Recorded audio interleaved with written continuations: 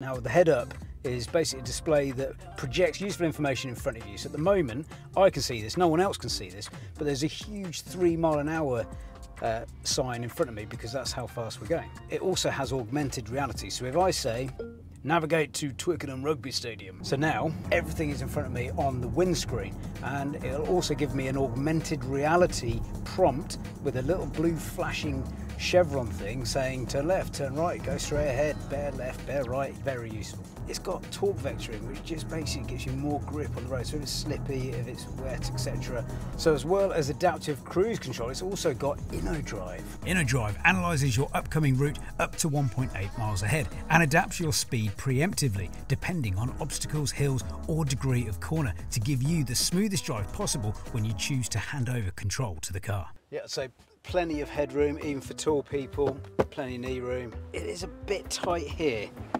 Not a lot of room for manoeuvre there, unfortunately. Slight minus. Oh, panoramic roof, lovely.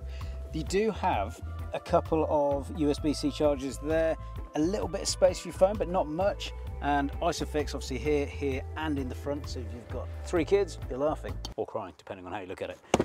Flappy bits there if you want to put your in-flight magazine. Cup holders. Guess it'd be nice to have a little slide across there that would stop your elbows going in these holes. But apart from that, it all works. We're continuing our string of ISOFIX challenges, which started with the Reading FC lads' attempt. Then father of 3 Dave, ending in a dead heat. But could I beat the boss? Joining me today for the ISOFIX challenge is Mrs. B. Are you ready, Mrs. B? Ready. Good luck. On your marks, get set, go. I was confident. Give her a little head start. Maybe too confident. Oh no. Would it come back to bite me on the bottom?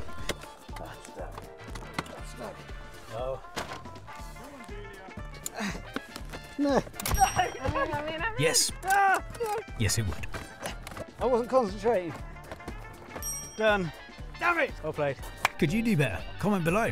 Let's tango. But either way, a big thumbs up for the ease of installation of this ISOFIX into this Porsche, which also has front ISOFIX if you want company up front.